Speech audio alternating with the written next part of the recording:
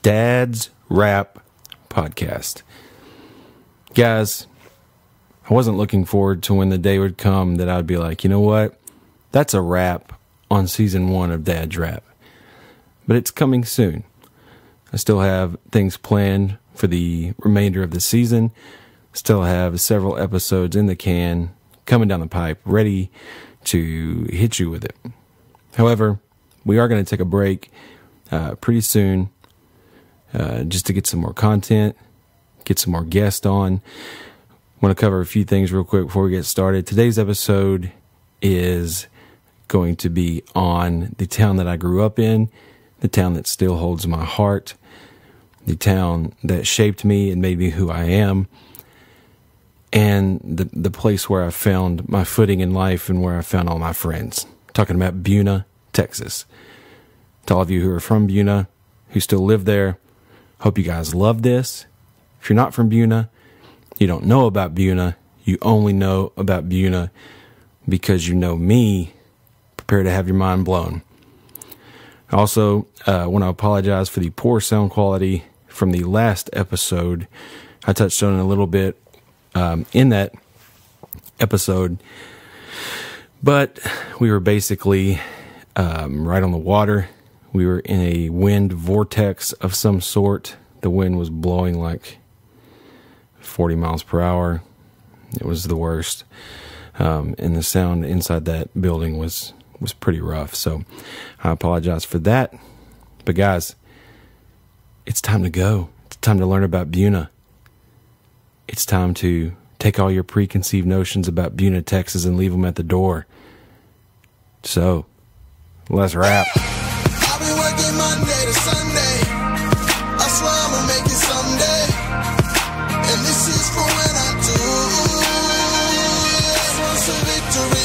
Oh, this one's a victory, victory. This one's a victory.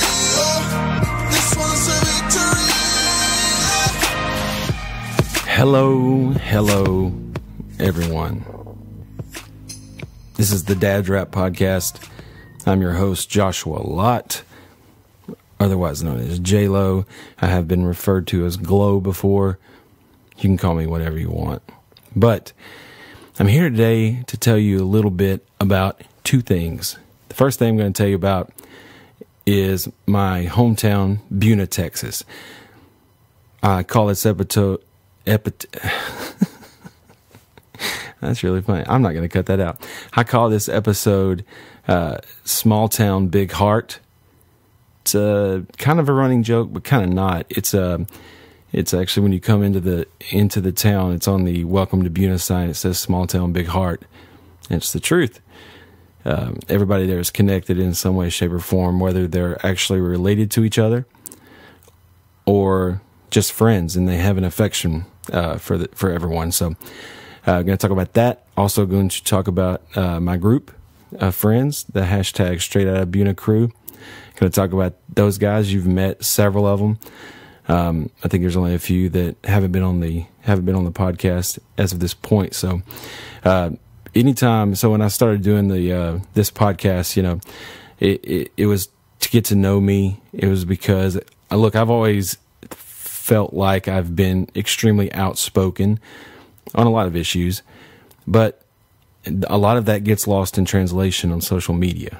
When you're behind a keyboard and you're typing on Facebook, on Twitter, whatever it may be, even through pictures on Instagram, a lot of that gets lost in translation because people, they can't hear the tone in your voice. They don't know what kind of emotion, really, a lot of times that you're trying to convey.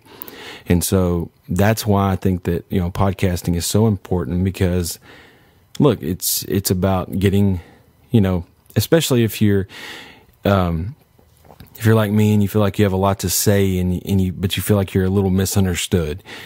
And so that's why I do this. And so I really want people to know where I'm from, what has molded me, and the men and women who have shaped my life and who have helped me become what I consider a successful, productive member of society, and when I'm trying to be a successful husband and father. So I'm just here to share my struggles and to kind of show you what has shaped me. And one of those things that has shaped me in no small part,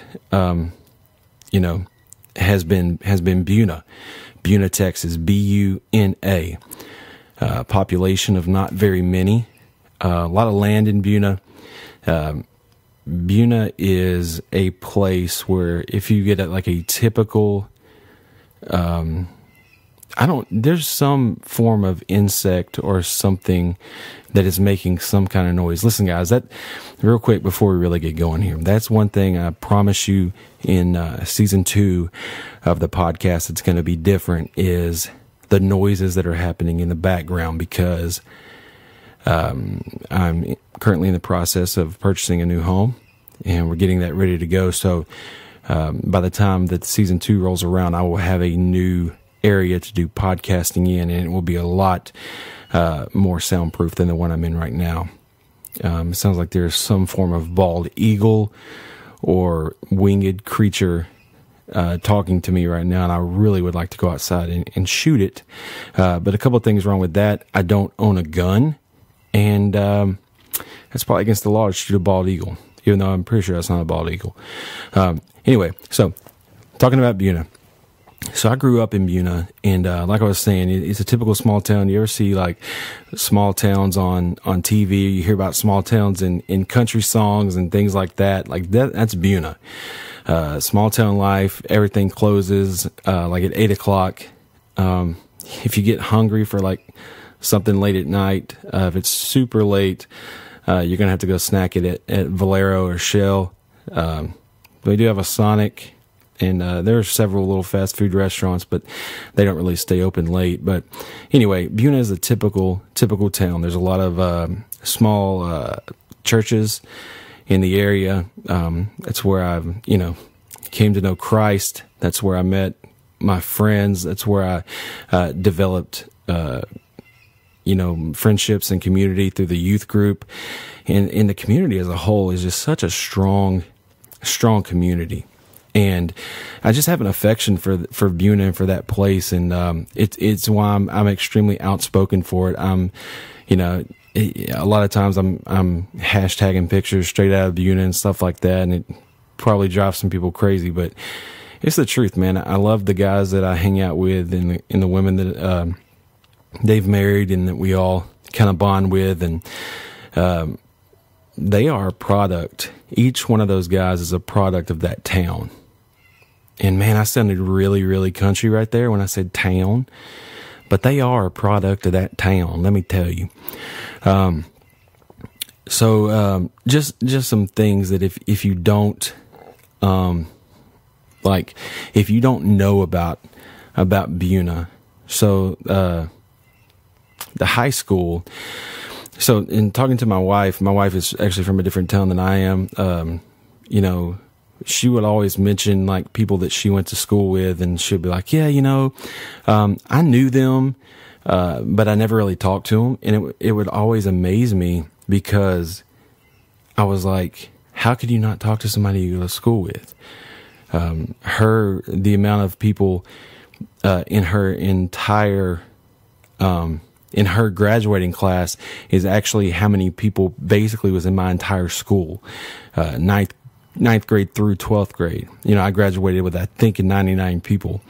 And we just all, like, I knew everybody, and that's not me. That's not saying anything about me. That's just saying everything about how small the school was, how small the town was. And I think there's something to that. There's a closeness that comes through that. When you start talking about, things in Buna, I mean, let's reminisce for 1 second. There's a place in Buna, called the Cult. If you don't know what I'm talking about, now, what would be really funny is if this part of the podcast didn't record because I'm speaking on the Cult. But, basically down this road, there's a huge compound, basically, with these big stadium lights. And there was always a mystery about what was going on back there. So back in my day, as I try to sound as old as possible, it was a thing to do. Sometimes you get bored. I know a lot of people probably think that people go cow tipping in these towns, but nobody wants to push over a cow and step on a cow patty. So basically what we would do sometimes is you drive out there and you go to the gate of the cult. And there's stories, and people can tell you things about getting chased by a van, and there's just this lore around it. So there's a cult, and this is what I'm talking about. How there's so much small town names and things that we have for different things. There's the slough, Gum Slough. Everybody knows the slough. That's where the majority of people, I think, in Buna live. That's really not true, but that for some odd reason, that is like the hub of activity in Buna. There's also the Flame, which not sure if it's as big now as it was when I was a kid, but when I was growing up, if you ever wanted to get into a fight, you didn't do it at school. You just like, meet me at the Flame. There's a lot of people I wanted to meet at the Flame, but I didn't have the intestinal fortitude to say that, nor did I have a way to drive out there. The Flame was basically, I'm not sure why it was called the Flame, but it was a stretch of road. People used to race out there too, not on foot, although, I mean, I'm sure they did that too, but in their vehicular transports. The Flame was just the place where everybody went when there was a fight. People filmed it. It was crazy. And this isn't on cell phones. People were bringing cameras out there filming this stuff. So, once again, showing my age and getting really sad about it. There's the Redbud Festival. If you're from Buna, you know what I'm talking about. The entire town shuts down for that. I know this because a guy that I work with asked me if I was from Buna, and he said, yeah. He goes, man, I was trying to go through Buna one day and trying to get to my daughter's softball game in a town right past ours, and he said that the Redbud Festival was going on and it shut down the main road in Buna, and he had to wait like an hour to get there, and he was late. So he started calling me Redbud. And I never thought that it was a big deal. Like, looking back, I was like, man, Redbud, it is what it is. Every town's got their little festival and their carnival and things like that. But looking back, Redbud must have brought in a ton of money for the community, and it's just a huge part of the culture there. And that's where everybody hangs out during spring break, and it's just, I'm trying to paint this picture here of it's small town life at its finest. I love the people there. Like, you would go in places, go into like certain stores and in different places like that, and people would know you. The cover of my yearbook, my senior year, was Where Everybody Knows Your Name. Now, obviously, that's from the Cheers theme song. Once again, showing my age, but it is the truth. Like, everyone knew everyone.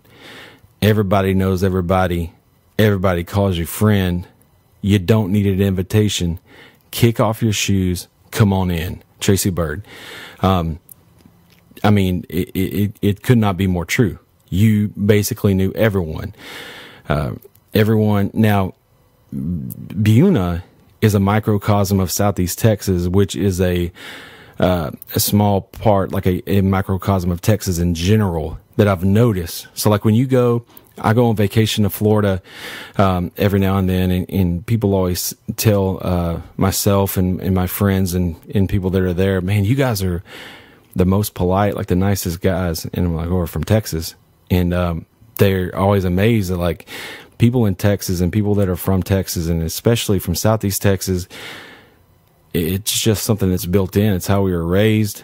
Buna's the same way. Like, everyone is polite for the most part. There, you do have your bad apples. But Buna, it holds such a special place in my heart because of the pastors and the teachers and the coaches and the people who have influenced my life. And it also holds such a special place in my heart because I found friends there that I have maintained for my entire life. You know, several close friendships and close bonds that won't be severed. And it's just amazing. And that's why I like having those guys on. I like having my Christian brothers and sisters on, which I've only had my wife on sister-wise, but I like having those guys on because I like showing the camaraderie, and I like showing that we're Christians. And I've spoken on this before, but you know, we're Christians, but we can still have fun. And there's such a uniqueness to what we have and to the bonds that we have. And so I'm going to tell you a little bit about hashtag Straight Out of Buna. So really where this hashtag started for me, basically, I mean, it's obviously a ripoff of Straight Outta Compton. Everybody knows that. I mean, that's where I got it from.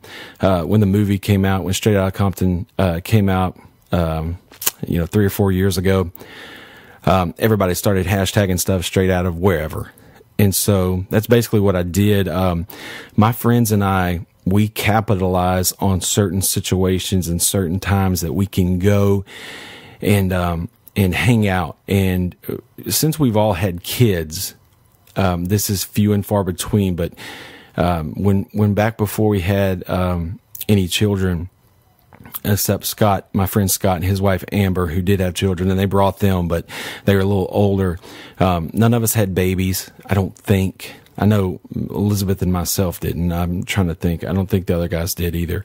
But we went and we stayed at the beach for 3 days and 2 nights.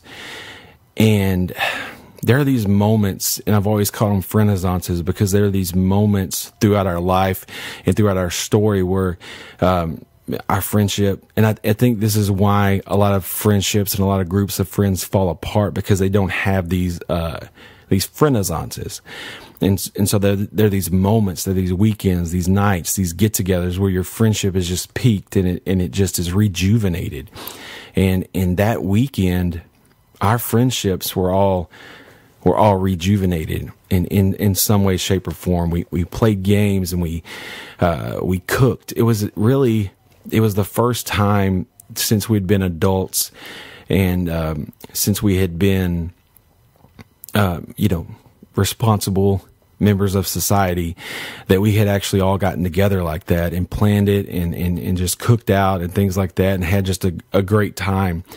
And I was actually on break from work when we went on that, because I was out for my anxiety. It's when I first started getting on anxiety meds and dealing with stress and dealing with being anxious all the time, and so it was right in the middle of that, and it helped so much. And if you follow me on Instagram, if you follow me on any social media, really, you're going to see so many pictures of my friends. And since that day, we've all started taking the picture the exact same way in the exact same spot as far as how we line up.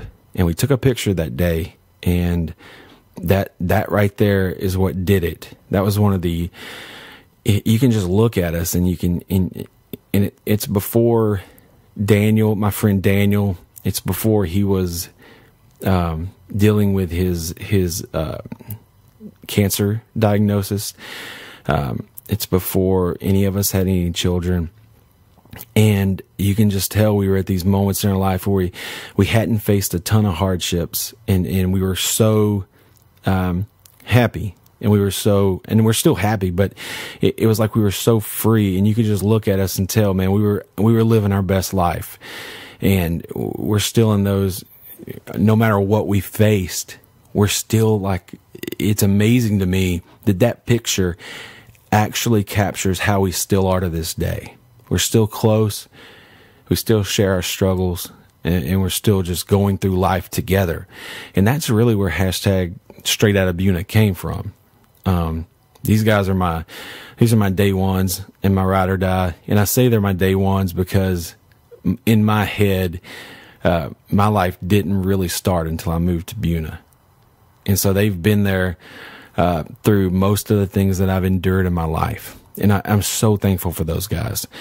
But let's go ahead. We're going to go ahead and go through them, talk a little bit about them. First, you have Scott.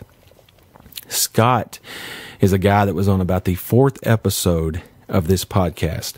I interviewed him, and that was back when I was still trying to figure out my microphone. So if you listen to that episode, I actually recorded it in stereo, which I did not mean to do. So I'm coming to the left side, and he's coming to the right side of the speakers. And so I recorded that all wrong, but great content in that one. Him and I just for starters, he is without a doubt one of the nicest human beings I've ever been around in my entire life. No question. He sets such a good example of what a husband should be, what a dad should be, and what a leader should be in your household. He's been that way since I've known him, since our days in high school together. He's just such a stand-up guy, such a leader of men, and a leader of the community. And he's such a strong presence to have as a friend. Him and his wife, Amber. Amber is, I've known her for a really long time, since back in high school. She was in my youth group, and her and Scott both were. And man, they've been sweethearts since high school, and they're married with a lot of kids. I'm not going to try to say how many they have. I think they have 7. I could be wrong. They also have a grandbaby. And if you want to know all the details on that, go back and listen to episode 104 with Scott Hawk. Just a great time with him, talking about faith and talking about how the Lord changed his life. God used him, no doubt in my mind. Scott is in our group, and I'm close with Scott. So, he's such a role model. That's all I can say. And it's rare that there are people in my life who are younger than me that are role models, but Scott is younger than me, and he is a role model. And I know that's why he's still around. I know that's why he's still in my life, is because he's such a great friend. I can talk basketball with him. I can talk movies with him. I can talk, salvation, my faith, just everything. He's such a great friend to have, and we have so many shared experiences in this life, as far as our youth group is concerned, and just a huge shout out to him and his family and Amber and everyone. His mom, his dad, his brothers, his sisters, they've all played such a pivotal role in my life. So I'm so thankful for them. Next you have Randy. Randy is a guy that you met on the last episode. I did it, with my friend TJ, but, Randy has been my friend since he was the first friend I had when I moved to Buna. If that'll tell you anything. So since 1996.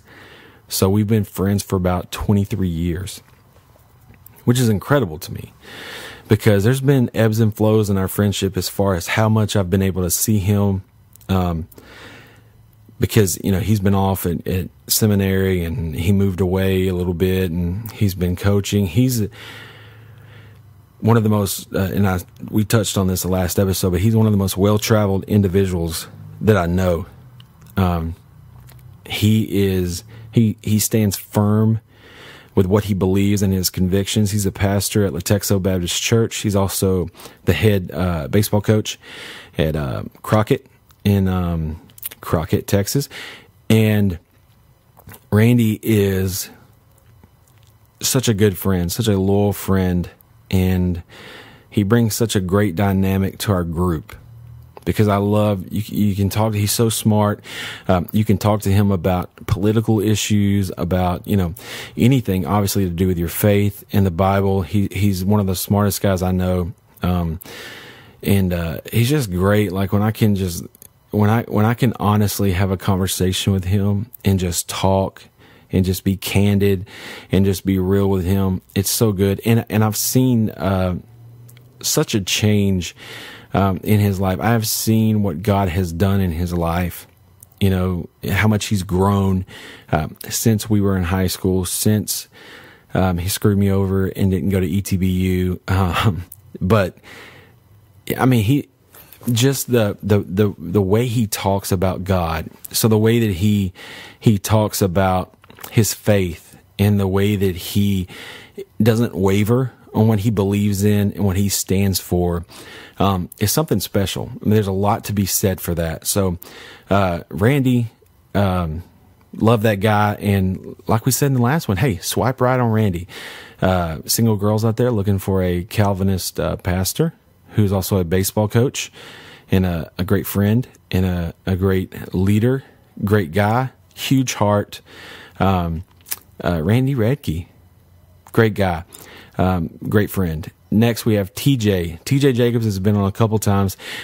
He spoke more in my one-on-one interview with him than he did when he was kind of my co-host when we were interviewing Randy. But TJ, I've actually grown closer to TJ the older in life that we've gotten.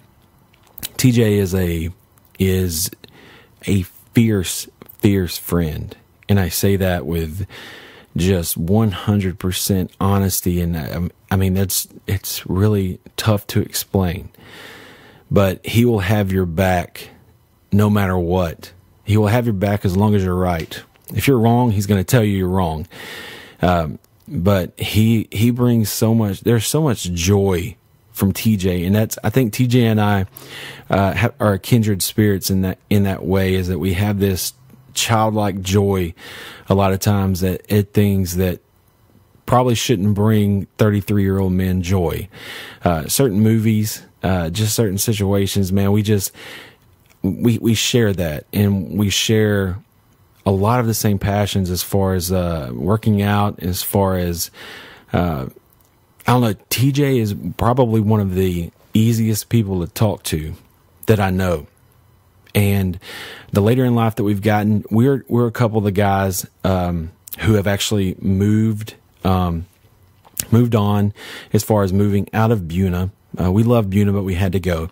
But we are a couple of guys who have actually moved a little bit towards a bigger, I'm not going to say a huge city, but he's in Beaumont and I'm pretty close to Beaumont. So, but between TJ and his wife, Alyssa, who is one of the hardest working, amazing women that I know, and that goes for everyone in this group. But the way that they don't have children, but the way that they open their home up to other people, and I include our group of friends, I include any of their, they do small groups in their house, but they also host a lot for younger people. I mean, these guys, TJ, and I've known this about him his whole life, and our whole life together. He has such a heart for serving that it is just, it's obvious the way that they are with the way that TJ is with his money and his time. It's obvious that serving others and really, showing others the love of Christ, you can tell how important it is. I've said it before. What you spend your money and your time on, that will show you, what is the most important to you. And with TJ, it's bringing others to Christ and spreading Christ's love. And TJ is another guy, like Randy, in a sense that he is, the way that he holds firm to his convictions and what he believes in and doesn't waver. He doesn't flip flop or anything like that. That, is such a big thing. He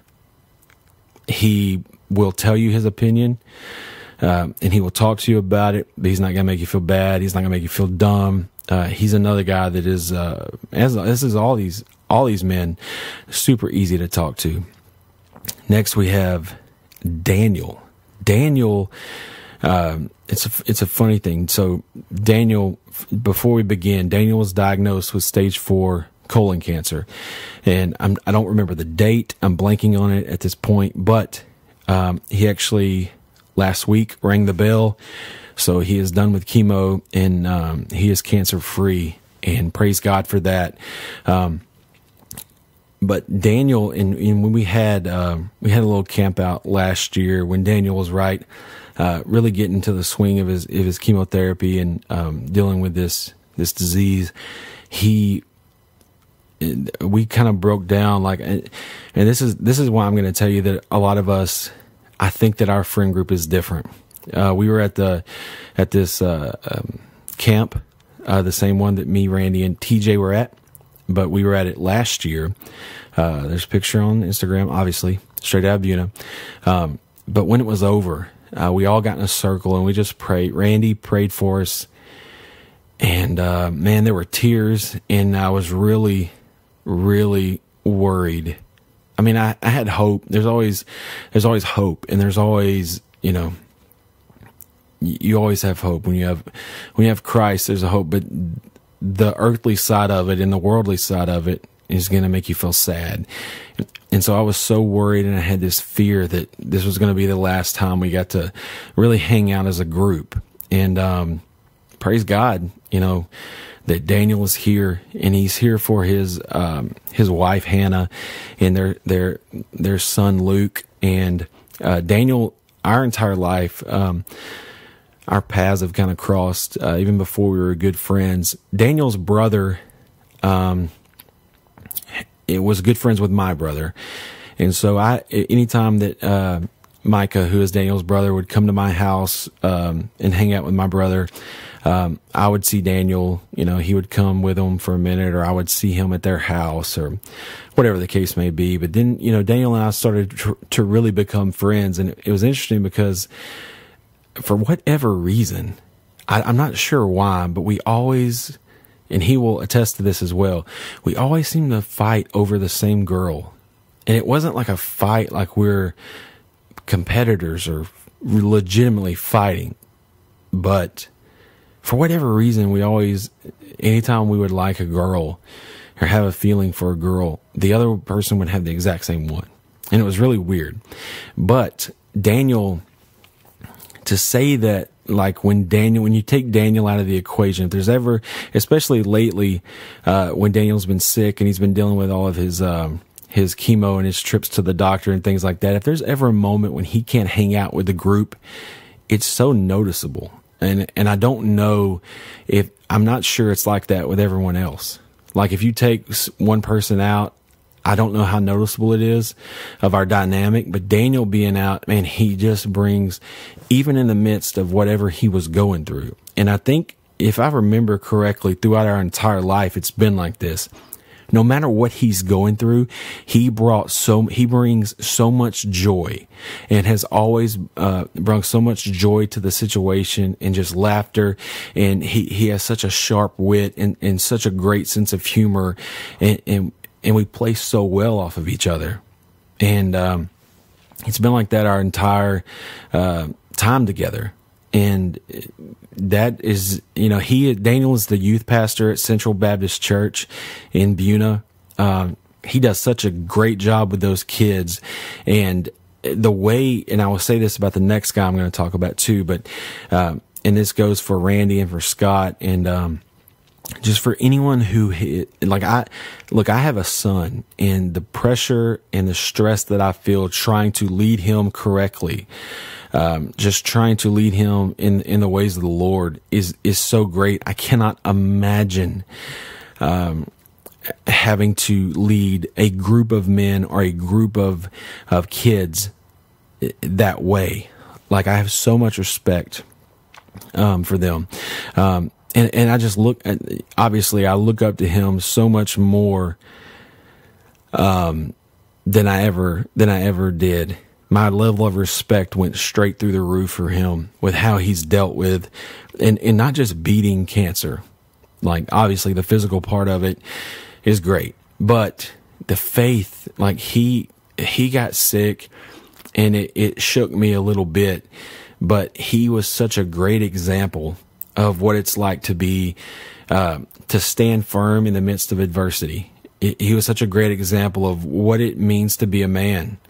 And for the longest time, you know, we would all joke with everybody about, you know, just we would have these him and I both, these moments where we just weren't that masculine about stuff. But I respect him so much now because of what he's been through.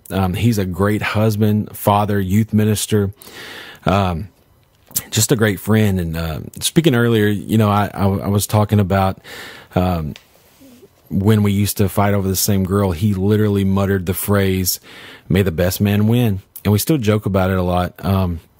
But that's just something funny I just remembered. But his wonderful wife, Hannah, and they, you know, she kind of came into our group when we were doing the 24/7 youth ministry, not youth ministry, 24/7 ministry group. Daniel met her, and she's been such a blessing. Her sense of humor and her outlook, just those two together. The way they play off of each other and their sense of humor is just so amazing. They fit. It's just such a great fit, and we miss them when they aren't around. And sadly enough, it's been more because of the chemo and things like that. But Daniel's cousin, Brian Whitmire. So his brother Keith was friends with my brother, and that's kind of basically how we became friends. Brian is a guy that I would like to describe him, and I think several of us would. He's the straw that stirs the drink. He keeps things moving, in my opinion. Like he's one of the best conversationalists I know. Like Brian can't not tell a good story. Brian could get a piece of bread and spread peanut butter on it and tell you about it, and it would be like a 30-minute ordeal, but he would have you like intrigued and locked in from the get-go.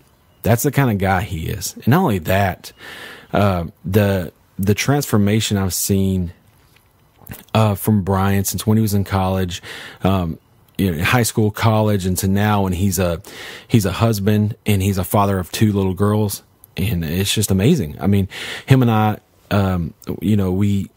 we've always bonded over things. We talked about sports, movies, TV, the past, but now more than ever, we bond about just struggles as a father. And I'm really hoping to have Brian on because he's, like I said, such a great conversationalist, and I don't want to put a lot of pressure on Brian and like hype him up too much.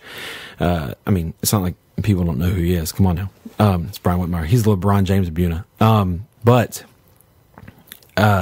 hoping to have him on just so we can discuss some struggles as dads and some funny stories that we have as dads, because there are some, and it's such a revolving door. Like it's just an ebb and flow. It's a roller coaster being a father. And Brian is he might be the funniest person that I know in the way that he tells stories.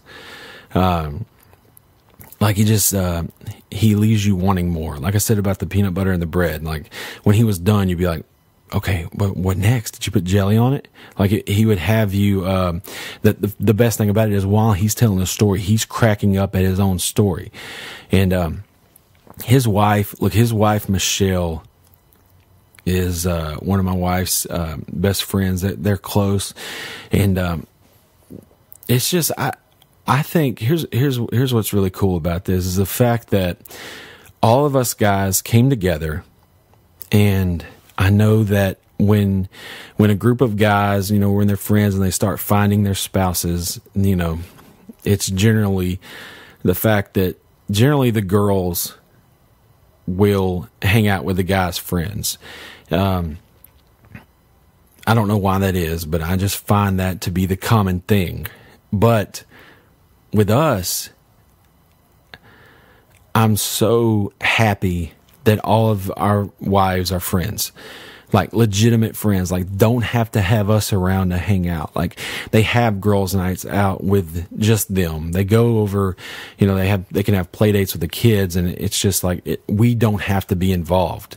Now, sure, we can get together. Us guys can I could be like, hey, I'm going to go hang out with Brian and TJ or whatever, and we could just sit around and just literally do nothing but talk about the past and talk about Buna in general.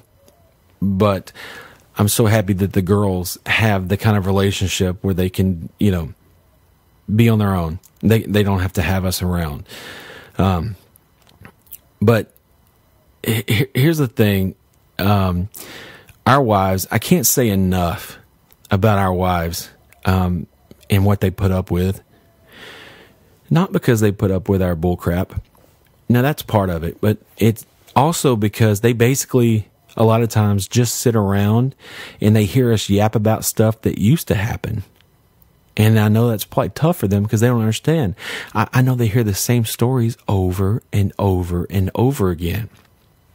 Stories that aren't old to us, but stories that could probably get old to them. So praise God for them. Praise God for the love of a woman. Praise God for sending us these women who are such upstanding citizens and great wives and just, hey, strong women, hard workers, amazing mothers, and just wonderful wives that, hey, love us in spite of our stupidity and the fact that we're men, and keep us in check and keep us in line. Like I said, all of these guys, there's a little bit of Buna in each one of these guys. I don't know what it is. There is something in someone when they're from Buna. It just makes them a good person. I'm not saying that everyone from Buna is a good person. I'm not saying that. But what I'm saying is that there's something that connects everyone. I'm not saying that Buna is unique in that sense. I think that a lot of small towns are like that. But I really do believe that in general, Buna, Texas is a very unique place. And it's a great place to raise a family. It's a great place to get plugged in the community. Community, that is the place where I learned about community. I learned about faith. I learned about friendship. I learned about fatherhood from all of my friends' parents, from my friends' fathers, who are product of Buna too. If this shows you anything about how I feel about Buna. Everything I have, everything I've learned, hey, it comes from Buna. So, small town, big heart. That's all we're about in Buna. Guys, like I said before, I thank you guys for coming on this journey with me. Coming up in the near future, season 2, I'm going to take my little hiatus. I'm going to take my time off to focus on getting more content, to getting more guests lined up. The hardest thing, I'll tell you this, the hardest thing to do is line up schedules, because I'm not like this super podcaster and this isn't my job. And, it's very difficult to line up guests, and I don't have a great space for podcasting. So it's very difficult to line up scheduling, like to schedule a guest to be on the show and things like that. So hopefully I'm going to have more guests. I'm going to have more content. I'm going to work on some more ideas for the show. We're going to work on artwork, maybe some more little snippets. As for audio wise, I'm going to work on the theme song. There should be a full version of the theme song available soon. Please be looking for that. I'm going to share that on my SoundCloud account. But guys, I just thank you guys for the love and this maiden voyage of podcasting for me. I don't plan to quit this anytime soon. I love doing this. I love talking for you guys. I love having my voice out there. So I just thank you for the love, and I thank you for the subscriptions and the comments and the shares. And if you have done any of that, if you've prayed for me, if you've thought about this, thank you so much. You are much bigger. You're a much bigger part of this process than you know. So love you guys. Hashtag straight out of Buna. Hashtag small town, big heart. Peace. I've been working Monday to Sunday. I swear I'ma make it someday. And this is for when I do. This one's